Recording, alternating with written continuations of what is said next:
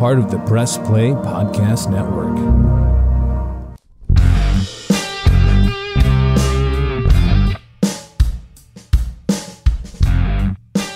We're back, everybody. Where did we go? We took a week off. Yeah, we were just kind of needed a break. Yeah, nothing going on in sports or anything last Thursday when we normally record. Yeah, so I think the original plan was we're going to go watch the draft, right? Mm-hmm. And then we'll record the podcast the next day, and we'll talk about reactions to the first round. Yeah. Well, we went out and watched the draft, and we were out a little late, and the next morning we were both like, Yeah, I mean, there wasn't that much to talk about for me. Now, you were really bored with the draft. Yeah, I was bored. And our evening went a little wonky because we go out and there's this little kind of like hidden pizza place. Secret gym. Yeah. And we get there and we're super stoked. Our buddy's already there. He's got a table, big screens for the draft. He'd ordered a pizza. It got there shortly after we got there. And then we order some food. And shortly after we order food, the entire kitchen staff quits. Mass mutiny. Yeah. They have an item on the menu. It's a 1 pound meatball. Mm-hmm. It's a meatball that is stuffed with mozzarella cheese. Go on. And covered in sauce. Praise the Lord. And I'm really excited. I order the food, right? Yeah. They bring out this bowl. They bring out a bowl, and I look in the bowl, and I just see sauce. And I look at the waitress, and I went, is the meatball in there? Is it in there? Is it in there? No. She looks at me. Hold on. Let me interrupt. Yeah. Because I feel like, as always, whatever I add is more important than whatever Fair you're enough. saying. Yeah. Because I'm a narcissist. It's okay. Yes, you said that. You said it so convincingly that you, like, if you weren't so ugly, you could be an actor. Wow. That's like that. hurtful. No, I'm saying you were acting Philip so well. Seymour Hoffman was an actor who made a lot of money, and he's uglier than me. I know exactly what I said. Okay. He's still a better looking actor. He's dead. Wow. I hate you so much. Too far. Choking yourself. That's way too far. So anyhow. Can we leave that in, or should we take that out? No, you can leave that in. Are you sure? 100%. You need to get I feel like I'm going to get canceled for that one. Nah. So anyway, she brings out this massive bowl. It's huge. Like what you would expect a 1 pound meatball to be in. And there is definitely a whole jar of Kroger pasta sauce. Correct. And meatball. And you can't even see the meatball at first. This is like frozen meatball into the microwave. Maybe 2 ounces. Maybe. Gary looks like someone just told him Santa Claus isn't real. Yeah, it was stabbed in the heart. I was so excited. No, like genuine. Yes. I wasn't acting. I was legit like hurt inside. Gary looks like he worked up the courage to ask out his high school sweetheart and found out she's had a 3-year boyfriend. Yeah, it was hurtful. It wasn't fun. So Gary looks like he's we're gonna keep starving, and he rolls into Chick-fil-A on a Sunday, and then he's like, yeah. Except around here, everybody knows. Yeah, that's all the analogies I can think of on the fly. But anyway, so great. 3.5 minutes in, guys. Welcome to the show. We're just getting started. Go ahead. Yes. So the meatball, the non-existent meatball, it's literally 2 ounces. I go up to the counter because our waitress at this point is avoiding eye contact, right? She knows that Aaron done effed up. So we know that there's a problem. She won't make eye contact. So I go up to the bar with my bowl of sauce. Yeah. And I'm like, I don't mean to, like, because you coached me. Because normally my reaction would be, what the? And I kind of I just don't want all of our food spit in the rest of the night. Well, it didn't matter because the whole kitchen crew quit. Well, yeah, I ordered loaded tots, and they came out microwave. Yeah, for sure. With shredded cheese on it. Right? It was not good. It looked like my wife was out of town, and I was cooking for the kids. I take the bowl to the bar. I mean, that's sexist, and I made fun of a dead person all in the first 3 minutes. Yeah, we're gonna go hard. Okay, in the paint so back today. to your meatless ball. So I take it up, and I look at the girl behind the bar, and I'm like, ma'am, I don't mean to be a pain, but is this the 1 pound meatball? And she went, well, it's the appetizer version. And I look right at her and I said, ma'am, the 1 pound meatball is on the appetizer menu. Like there isn't another version. And she was like, well, to be honest, the whole kitchen crew just quit. It was our waitress's first night. It was her first night.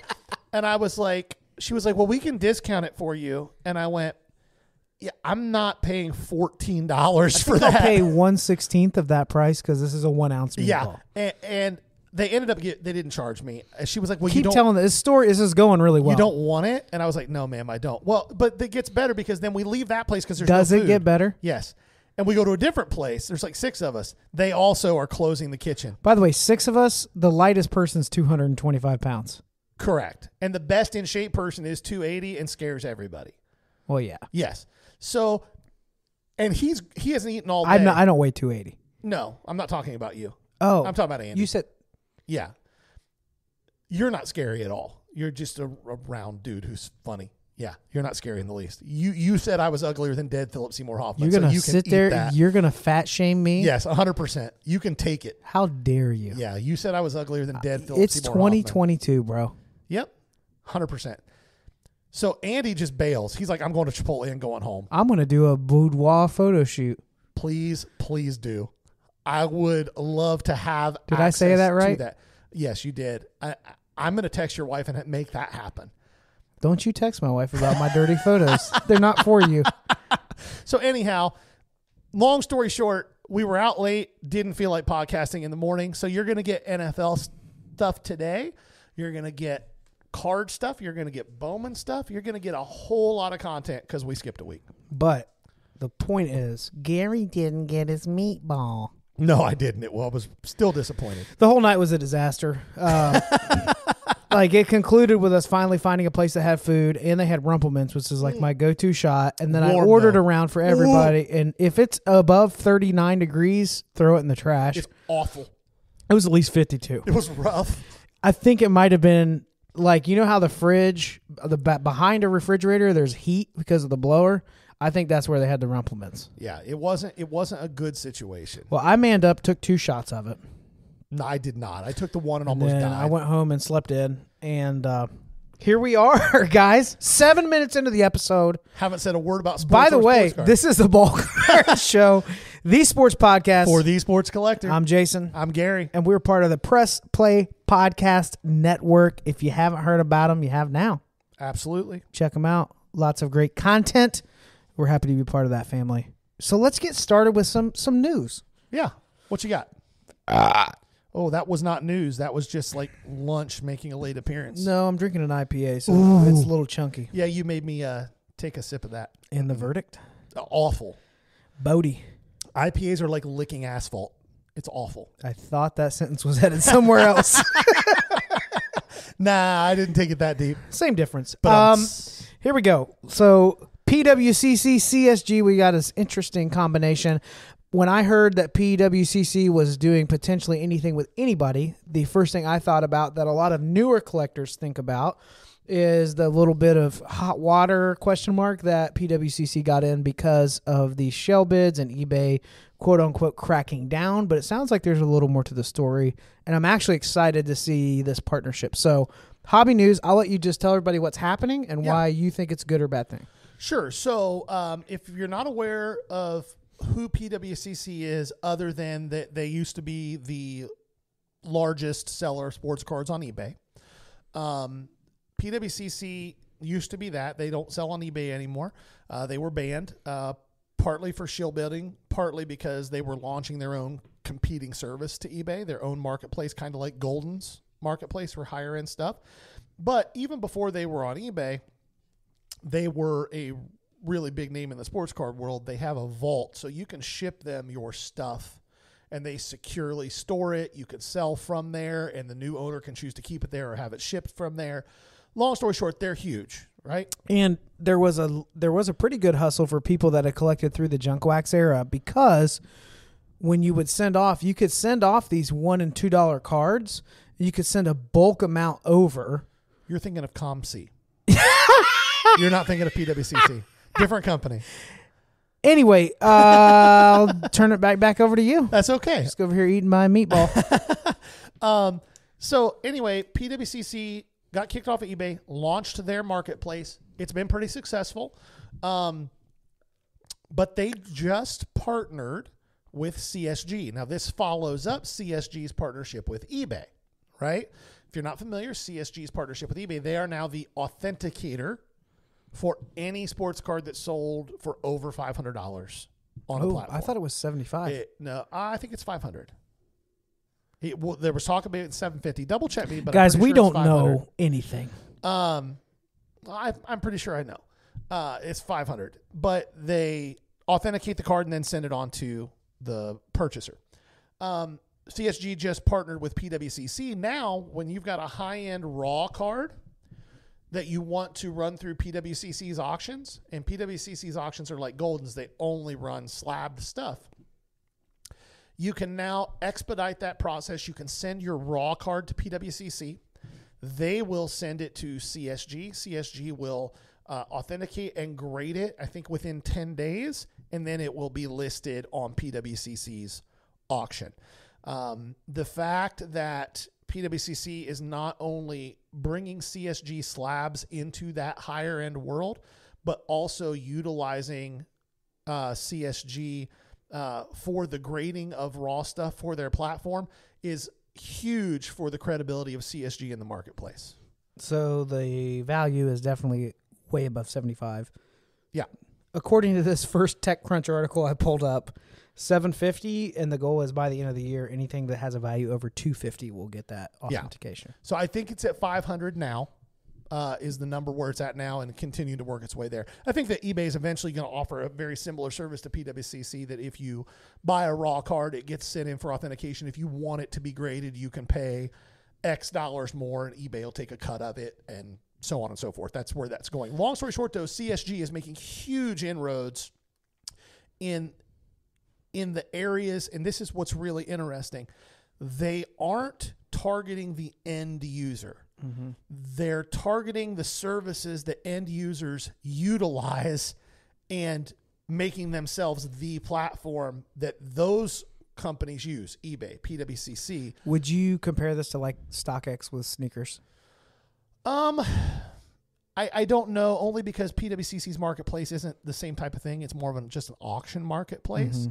Mm-hmm. But I do think it's very interesting to watch CSG's business strategy unfold. The authentication side of it and the grading side of it would be pretty similar. Yes, and they're not.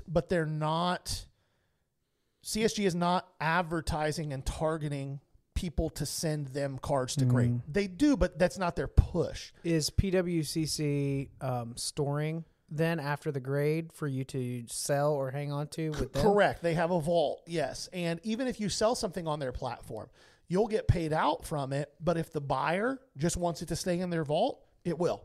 And the ownership transfers. So that's an option too. If it's cards that hold a value, but it's not a PC card. Yep. That's not a bad way to address that. If you've got a really big collection, a valuable collection, and you don't want to carry your own collectibles insurance, PWCC's system covers that stuff. It's insured. Third, and with everything else that's happening with CSG, if you think that they are, as I do, going to be rising to the top as a grading company I think in the sports card world, and you have some raw stuff that's decent, it's not a bad idea to run that through them and at least keep it in their warehouse, and then you could move it later, hold on to it for a few years, especially if it grades out well. Yeah. It's a good way to diversify. Well, this is your little Cayman account. Yeah. Well, we just shipped a bulk order to CSG last week. You and I did. They're still cheap. 67 cards, and with shipping and insurance, we were in them for about $15 a piece.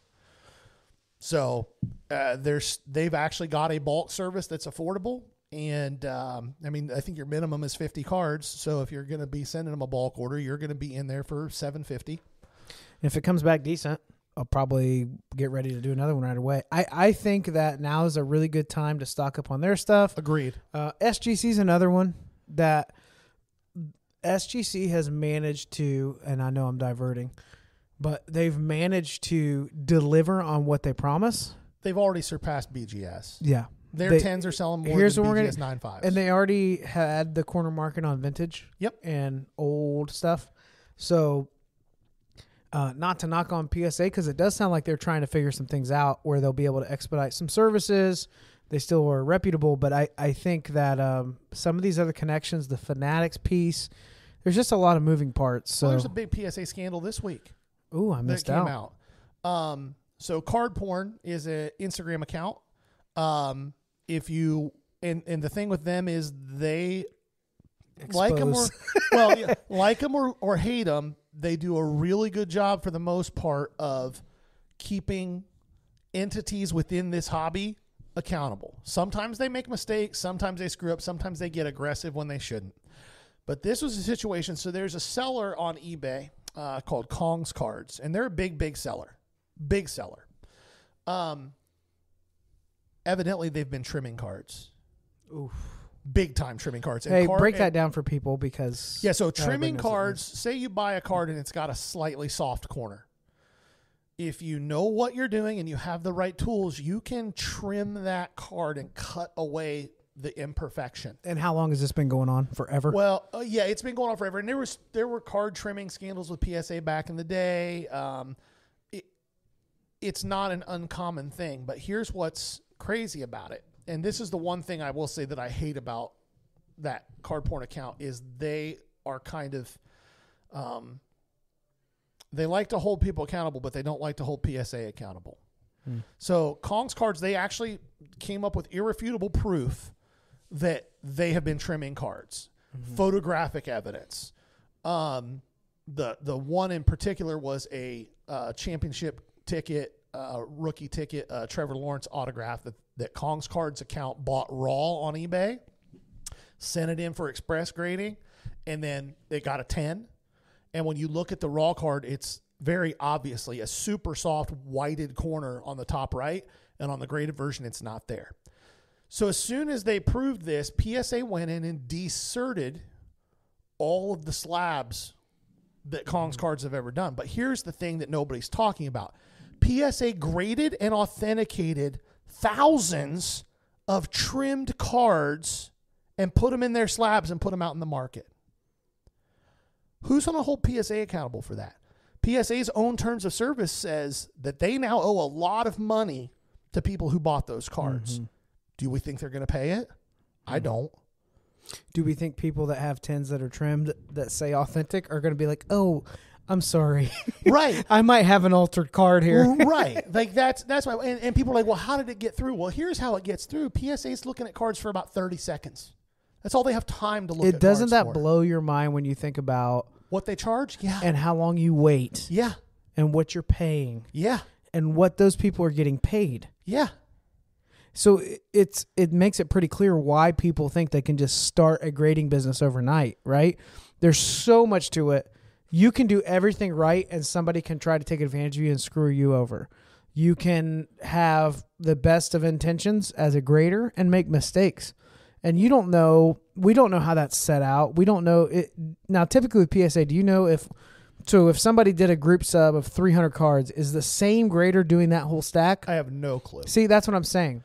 I doubt you could have 20 people making a mistake and 20 cards get through because they look pretty close, and under a magnifying glass it's more than magnifying glass, but under the lens, it looks pretty good. Yeah. We've derailed a little bit, but SGC has a background of grading the old stuff. Correct. And especially, if I recall correctly, they were really well known for calling out the altered stuff and really ticking off people. Well, they've got some really high-end equipment to do that with. Yeah. They've got some scanners and some light boxes that are multi-5-figure. When I say 5-figure, I don't mean $3,000 or $4,000. I mean $80,000-$90,000 pieces of equipment for that purpose. Yeah. So anyways, I know, like you said, we got a little bit off the rails, but those are all kind of important things that are happening right now. You and I think, both feel the same way, that the stock for CSG is going up. We're not sponsored by CSG. I'd love for that to happen. Sure. Give us some money. But I just think that there's a positioning going on with CSG, the people that are involved, the partnerships that they're making, that I think in the long term, if I was day trading, this is a stock I'm buying right now. Oh, for sure. So, I was sent off, I think I gave you like 20 cards. Yeah. I'm just going to sell a few of them and cover the costs for the grading. And I'll probably sit on a lot of that for a few years because I think it's going to take a little bit of time. but the reputation of this grading company, now that they've addressed how ugly the slabs are, Yep. I think the labels, not the slabs. Yep. Not the slabs. The flips were real bad. The green they weren't as bad in person, but still they were rough. So let's take a minute to talk about what we didn't talk about last week, which is the NFL draft, which this was the first year in 5 years. Yep. At least, where Miami is irrelevant in the draft. Well, that's true, but it's not the first time in 5 years that once the draft was over, Miami was still irrelevant. I wish that we were doing this on video because the look that Jason just gave me was priceless. I want to say so many bad words right now, but how I'm dare right. you is what I'll start with. And I'm sure all the Bengals fans are walking around like Conor McGregor. Who? That IPA really got you, didn't it? I think it did. Conor McGregor? Are you Scrooge McDuck? What's going on right now? I'm going to let you enjoy your moment. I say one thing. I say one. Conor McGregor. Oh, shoot. Anyhow, NFL draft. What do you got over here? I was just going to say how the Bengals fans forget that they just now are starting to build a practice facility. Oh, no, we all know. We don't forget. We know. We've lived through Mike Brown. All right, so don't get all high and mighty on me. Oh, no, I'm still going to do that. 100%. Like it. Anyway, so let's play a little game. Thumbs up, thumbs down. Yep. You paid way more attention to the draft this year than I did. Yep. But I wrote down a couple teams that I was interested in talking about. You gave me more than I did. But let's start out with the Jags. The Jags did Jags things. So the game is thumbs up or thumbs down? Thumbs down. Thumbs down? Why? Yes. So I have a little bit different perspective than a lot of people do. And that's just because I was involved in the game. When you draft. Hold on. What? When you draft. No, before that. I was involved in the game for a really long time. Oh, football. Yes. Gotcha. When you draft based on physical traits. One more question. Yes. Can you throw a football over that mountain? No. There are no mountains here. Should you be soaking it up in a hot tub with your soulmate? No. Okay. Okay. So back to the Jags. That's all the questions I have. When a team drafts physical upside instead of actual production, it usually turns out badly. Trayvon Walker has lots of physical upside, and he does not stand out on tape at all. At all. He doesn't even flash on tape. He just measures well. And they took him number 1 overall. Who would you compare him to? Like, what would be another example like that? Because I know there's a few. I'm putting you on the spot. I'll give you a second. That's okay. The guy I think he's probably going to end up being compared to in the long run is Mike Mamula. Maybe, I mean, I wouldn't say Dan Wilkinson, although I think that their career production will probably end up being very similar. But Dan Wilkinson was a guy like that out of Ohio State 20 years ago. You know, massive measurables, goes number 1 overall, and just has a meh NFL career. And I think that's going to be Trayvon Walker. Aiden Hutchinson was such a no-brainer number 1 overall pick. Like, absolute, unequivocal, no-brainer situation. And the Jags were like, hold my beer. Like, I just don't understand the thought process. We don't even need Urban's help for this one. No, we can screw this up without him. Like, Aiden Hutchinson. Here's the question. It's very simple. If you boil it down this way. If you're picking first in the draft, would you rather take a guy who has a 15% chance to be Reggie White, or would you rather take a guy who has a 90% chance to be Jason Pierre-Paul? That's a great way of putting it. Aiden Hutchinson has a 90% chance of being Jason Pierre-Paul or better. Mm-hmm. He's a dude who's going to have 8 to 10 sacks damn near every year. He's going to play the run pretty well, and he's got enough flexibility that if you switch to a 3-4, he can stand up. Yep. Trayvon Walker can't do any of that stuff. Yep. There's a 15% chance that he actually lives up to what his physical capabilities are, but you can't run an NFL franchise on 15% chances. And the strange thing with this is it's never changed for the Jags. No. So let me just put it in hobby perspective. I bought that massive collection last year, going through it. I got to the Jags, and what did I do? I called you. Like, hey, I just want to make sure as I'm going through these thousands of Jags cards that I'm not missing anybody. And you said, you're not. No, there's nothing to even look for It's from a sad. hobby standpoint. Yeah. Because rookie card, draft class, they draft terribly. Yes. And they always have. So thumbs up or thumbs down? Thumbs down. All right, now let's move on to an awkward moment that happened. I think it was more awkward for you, but I mean, I wasn't ever in the game. Okay, what was the awkward moment? We're going to talk about Pickett and Pittsburgh. So it wasn't so much an awkward moment. One, First off, before you Yes, say anything, go ahead. because you're going to add a lot to it. Being drafted as a quarterback for the Steelers organization, I think is a big deal. it is. It's run like a family business for real. Yes. They take care of their athletes. Yep. In a lot of ways, they're able, and it's not like saying this isn't a quality of play, but they're the mom and pop diner that doesn't care if you think They've that held they on should to Mason ever. Rudolph for 4 years. They don't care about open table for reservations. If you want to come in, you can't sit there because so and so sits in that seat at the diner every day. Yeah. So it's such an honor to be a part of that type of an organization that's have that career. Now, I hate the Steelers as a fan, Right. but as an organization, I know that they're good to their players. Oh yeah, and they run their franchise well. They draft And it's well. a big deal. But Pickett goes. Now, let's start off, first of all, terrible quarterback class. See, I don't think it's a terrible quarterback class. Unexciting quarterback class for the hobby. I'll give you unexciting for the hobby. I don't think it's a terrible quarterback class. I don't think it's as good as it could have been in other years, but it's not terrible. So Kenny Pickett gets drafted by the Steelers, 20th overall. A lot of people were shocked, and I think the person who was shocked the most was Kenny Pickett. Everybody thought said. Malik Willis was going to go there. And not only was Kenny Pickett the first quarterback taken, but he was the only quarterback taken before the third round, which is just mind-blowing. It's like the 2013 NFL draft when it was like E.J. Manuel and J.P. Losman, and that was it. Yeah. And you know how that turned out. But here is my concern, and this sounds so douchey. I get it. But That's not your style, really. I can I can tell you as somebody in a locker room, it takes a lot of strength to be emotionally vulnerable, and there's nothing wrong with that. Yeah. But this dude broke down for 5 minutes on national TV and sobbed on his father's shoulder. Couldn't even go on the stage. It was a legitimate 5 minutes. Yeah. I don't know how that's going to play in a locker room. It's a question of, so here's the problem. Who was there?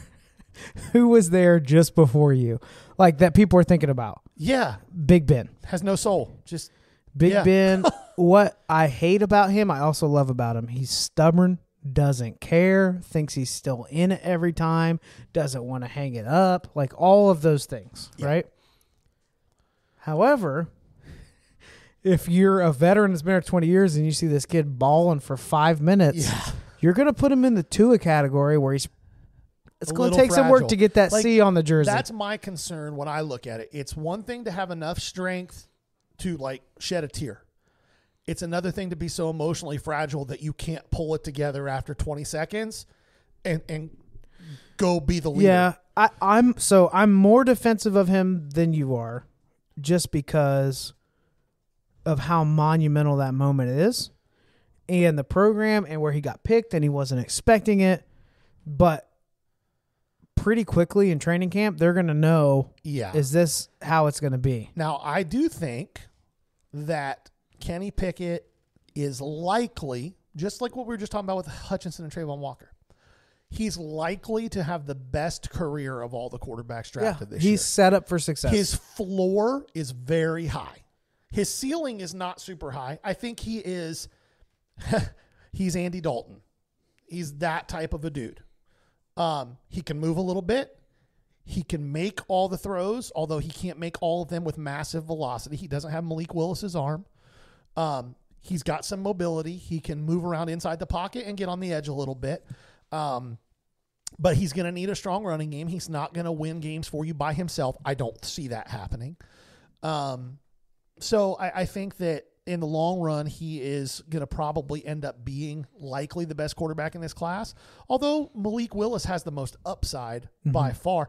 And the dude that I think really is the wild card in all this is Matt Corral. If Matt Corral can learn to make full field reads, his release is so fast that he could end up being pretty good in a couple of years. But anyhow, next. You didn't say thumbs up, thumbs down to the Steelers on that pick.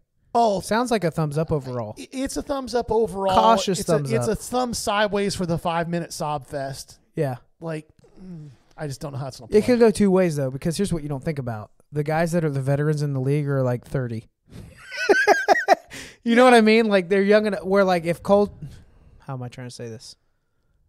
They just don't make them like they used to. I'll leave it at that. Up next, so I'm going to go ahead and say thumbs up. The little bit that I did pay attention, I felt like this organization knocked it out of the park. And it's good and bad for me as a Dolphins fan, but I thought the Jets may have had the best draft this year. It was a spectacular draft. The choices that they made, what they're trying to build, I thought they did a fantastic job. And you have to be careful because the Jets are a program that, because they're historically so terrible, you don't pay attention to. And little by little, organizations like that build talent around them, build talent around them, build talent around them. They get some coaching, and then you have chemistry with players, and it gets scary really fast for a division. Well, they've got a great coach. I'm a big Robert Saleh guy. I think he is a leader of men, and I think that locker room has his back. I'm not convinced that Zach Wilson can play in the NFL. He may prove me wrong this year. He had flashes last year, but overall, I just don't know that he can consistently see the field well enough to be the answer at quarterback for them. That being said, overall, the Jets, I don't think they could have drafted better. I really don't. You get Ahmad Gardner at number 4, no-brainer pick. This dude gave up a total of 61 yards through the air his entire senior year. That's ridiculous. That's insane. 61 yards.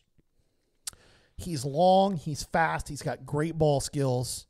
He can move. He's going to be a day one starter and be really, really good. Getting Garrett Wilson at 10, they had to just be doing backflips when the Falcons for sure. took Drake London. They had to just be doing backflips. We'll talk about that in a minute. I know, but they had to just be going, they did what? Yes. Merry Christmas to me. Yes. Garrett Wilson is a dude.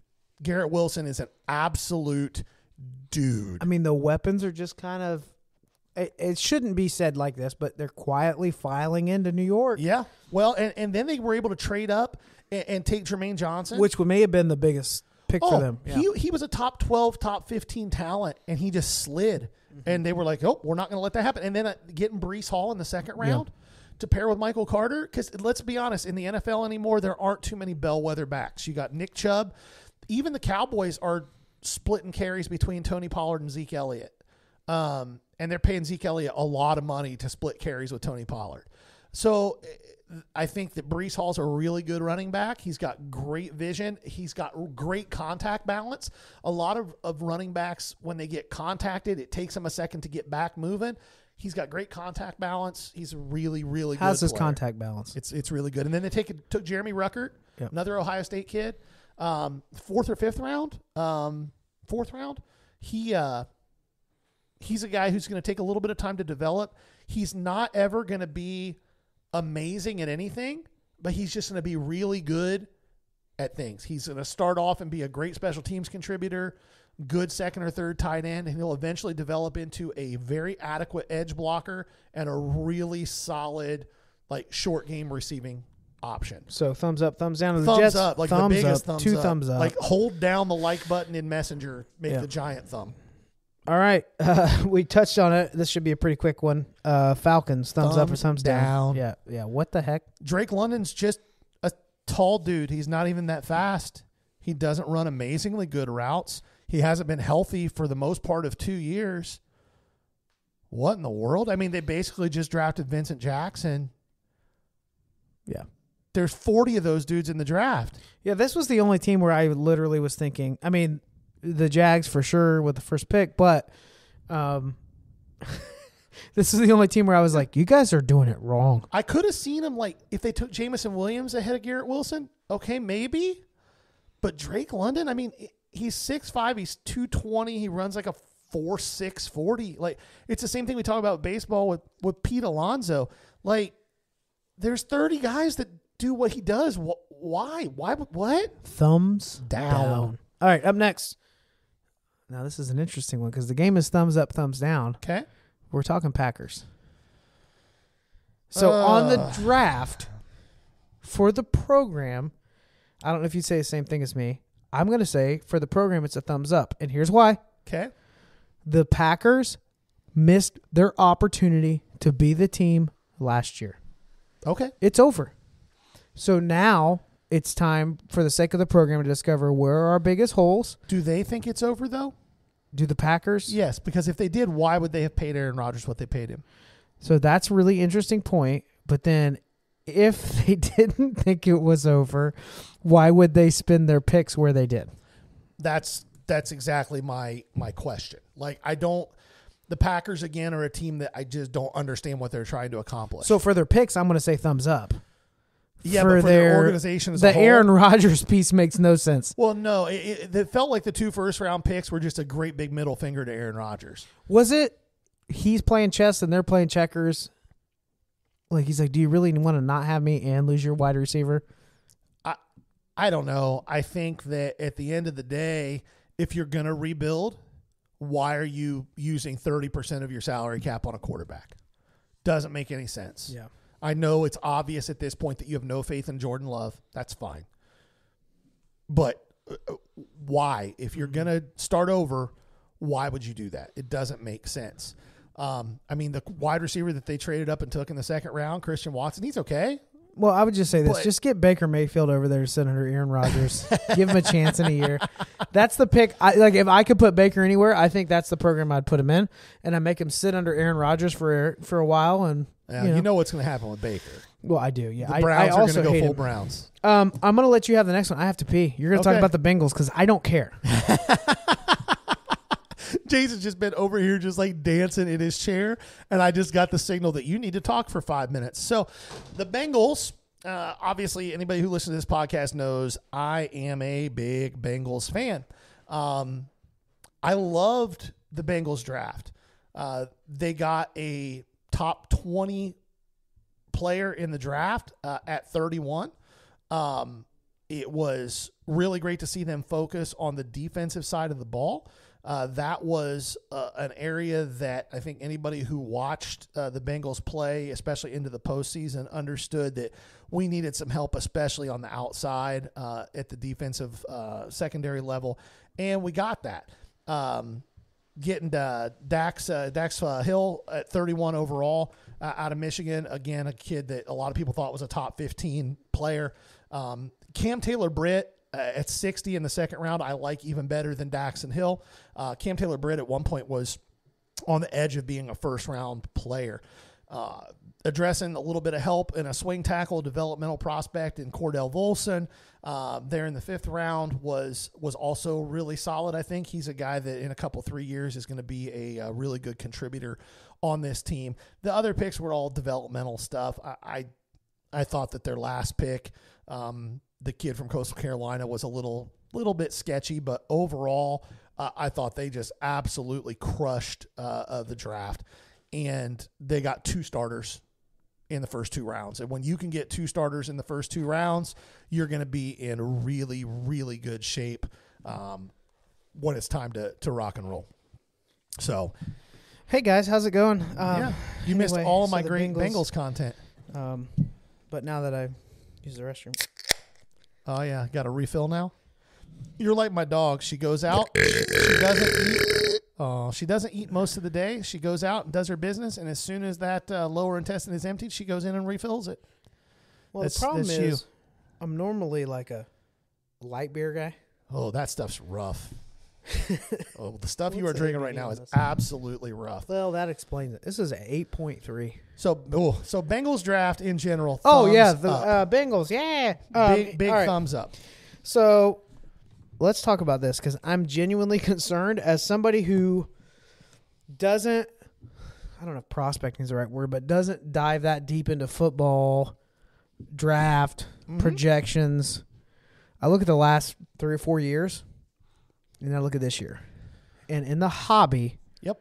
I'm not excited. So one of two things is going to happen. Please let it be the one where the prices are lower. Well, one of two things is going to happen. That's not going to happen. Either prices are going to come down, and if they don't, product's going to sit on shelves. Or, I guess one of three things. Or people are going to try to sell third-round quarterbacks like their first-round quarterbacks and justify the pricing that way. It could be like Tom Brady, bro. You never know. That's going to be the argument. Yeah. Or what I think is likely to happen is that we're going to finally start to see the uptick on defensive players that I've been kind of preparing for the last couple of years. I think it only happens for 1 year if that happens, but the thing is it only needs to happen for 1 year for people to start seeing value in it, and then maybe the prospecting part of it won't, but the stuff you've been holding will. I want those Ed Oliver prices for 2 years from now. Me too.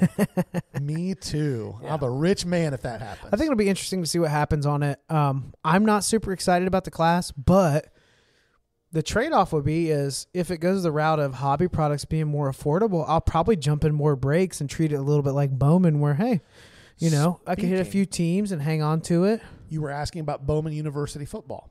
Mm-hmm. They are marked as a Bowman first. Oh. Yeah, they are marked as Bowman firsts. Now, and what's the tentative release on that? It's already out. It's been out, yeah. Where do you find it? Well, it was only through Topps Direct. There are some hobby shops that have it. You can find it on eBay, but there's singles all over the place. Yeah, how are sealed stuff moving? Sealed stuff is moving at about $250. It was $175 from Topps website. Still affordable. Yeah, it's not bad. Singles are doing okay. The quarterbacks. It's not doing that WWE first release. No, nothing like that. But it is one of the first NIL licensed products from a major. You think about those Power 5 conference teams, like you and I both know because we're in Columbus area. Like Ohio State fans are ridiculous. Uh-huh. We're obnoxious. We're not the worst, but we're up there, right? Fair. You would have an introduction into the hobby that you didn't have before with this prospecting product coming out. Because by and large, I guess you have like the high end, like the NT and some of that other stuff where Immaculate, where the college stuff is popular, but it didn't have the chance at that value. And I think that's what's going to happen is the value on this college stuff, especially if it has a first on it, it's going to be a little different than it used to be. It's going to hold more value. It's not just edge football or what, the flagship college product until now has always been Prism Draft.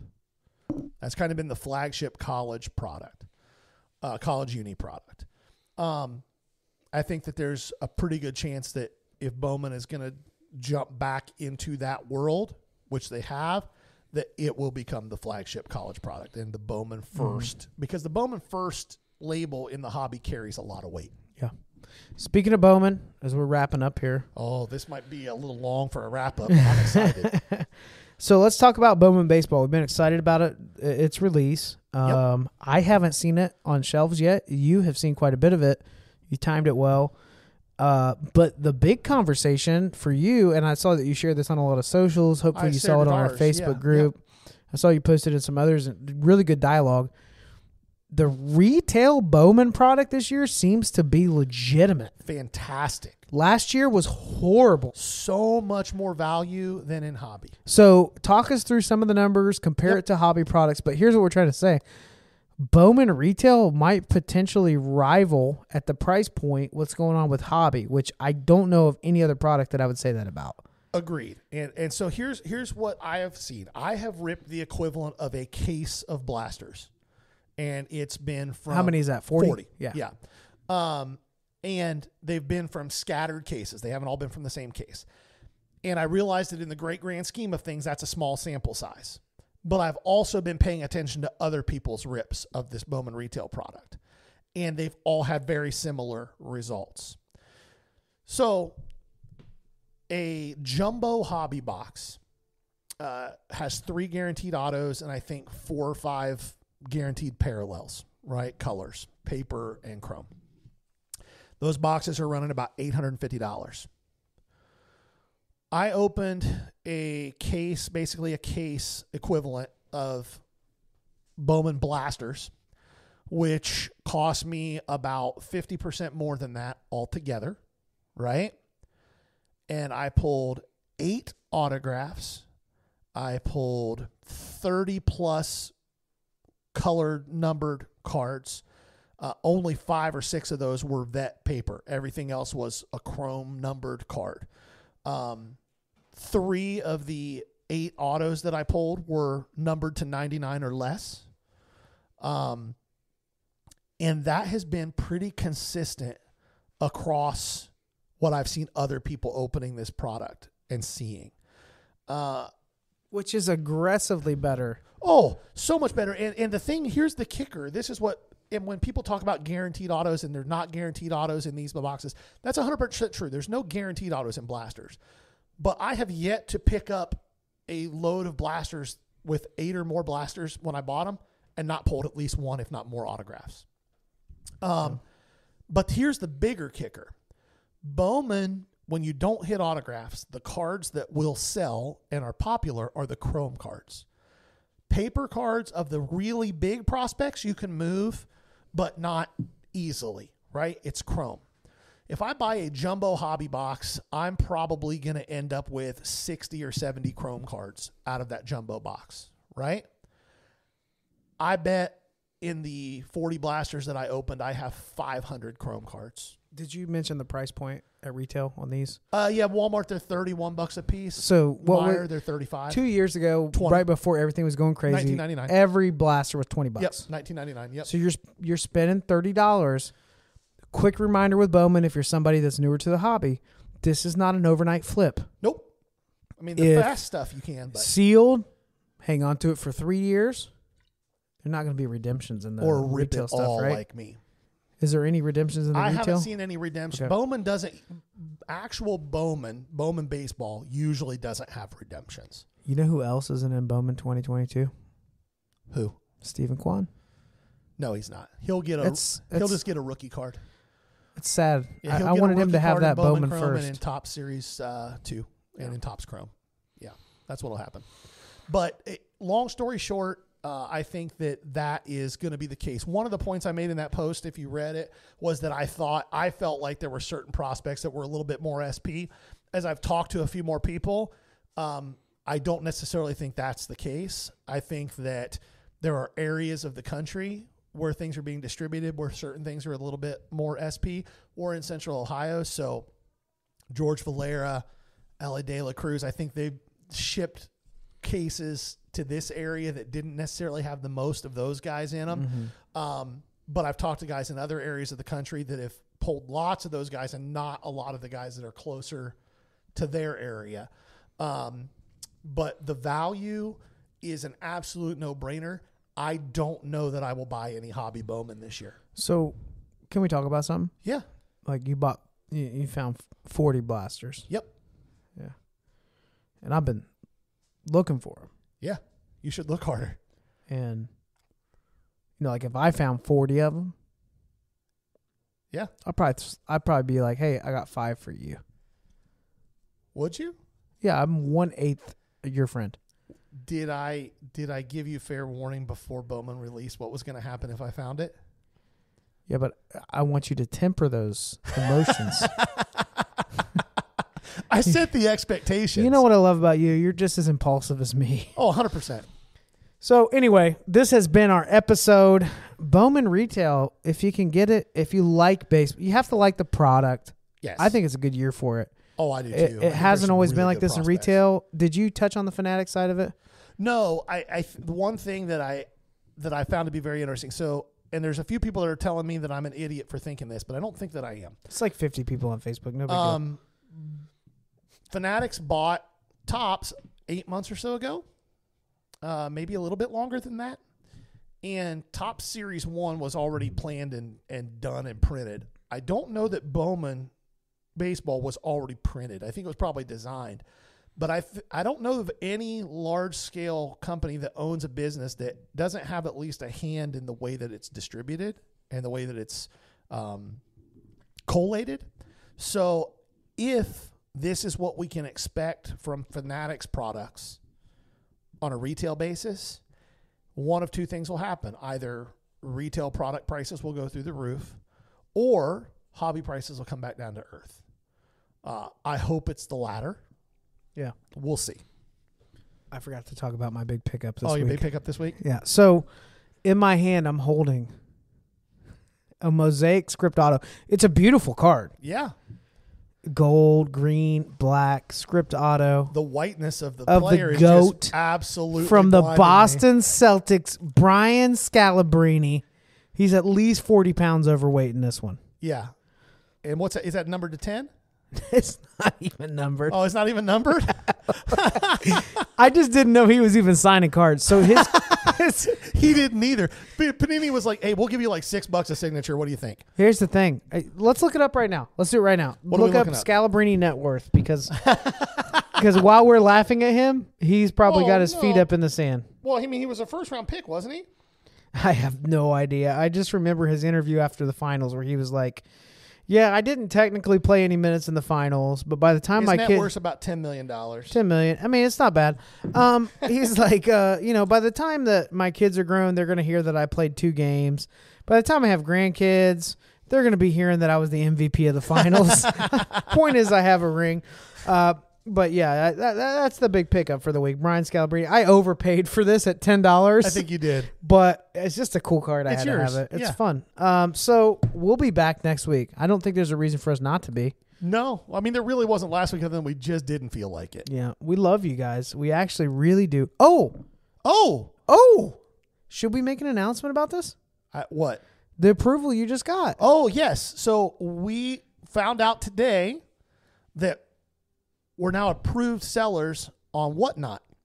If you're not familiar with Whatnot, go download the app. It's spelled just like it sounds, Whatnot. I'm not going to spell that because if you can't spell the words what and not, you're a moron. We You don't want your shouldn't be money. listening to our show. It is a collectibles marketplace, but everything is done via video and live. There are auctions, there are fixed sales, there are breaks, and whether it's sports cards or antiques or Funko Pops or whatever, there's something for you on it. And they have a very selective process on who they approve to be sellers. And for some reason, we got through. Unbeknownst. Did you drop the ball card show in there? So soon, I did. So Okay. soon we are going to be running shows on Whatnot. I don't know whether it'll be once a week or once every couple of weeks, but it will be everything from live rips to auctions to fixed sale stuff. We'll do some really cool like $3 card days where we'll sell cards with values of $2-3 for $1 a piece, and just the first people to snag them, grab them. We're gonna have a lot of fun with it. It should be a lot of fun. It should be. Yeah. 52 minutes on this one. Well, I mean, that's not our longest episode. It's not. Not even close. I think we did an hour. Should I stay away from the IPAs? I think that everybody should stay away from IPAs. They taste like Trash. amazing. No, they don't. Yeah. Well, this has been the Ball Card Show, the sports podcast. For the Sports Collector, I'm Jason. I'm Gary. Bye. Peace.